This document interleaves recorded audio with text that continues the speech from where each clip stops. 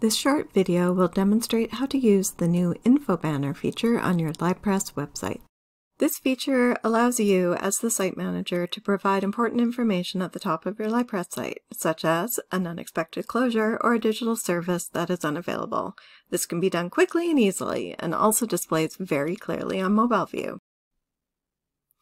From your LibPress dashboard, go to Site Manager, Info Banner.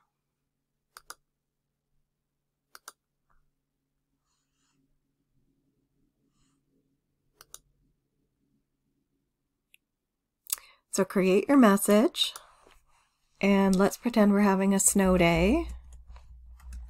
Library is closed. And then you would enable the banner and save your changes.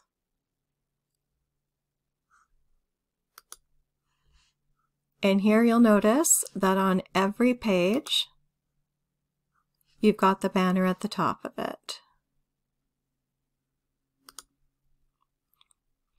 So this is just a really handy way of getting the information out there without having to create a slide or to edit your highlights.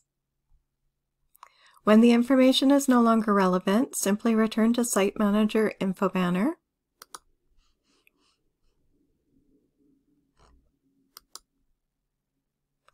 And you will disable the banner. Don't forget to hit the Save Changes.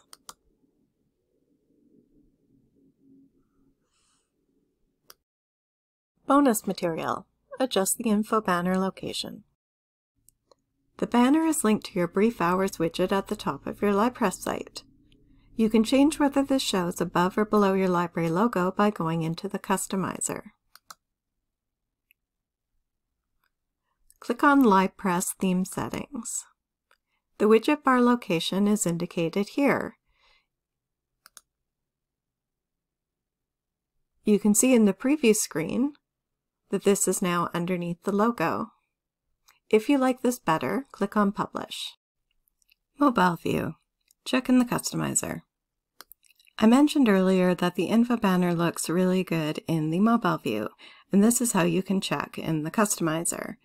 Once you're on this screen, you can see at the bottom here that there are different views that are available in the preview screen.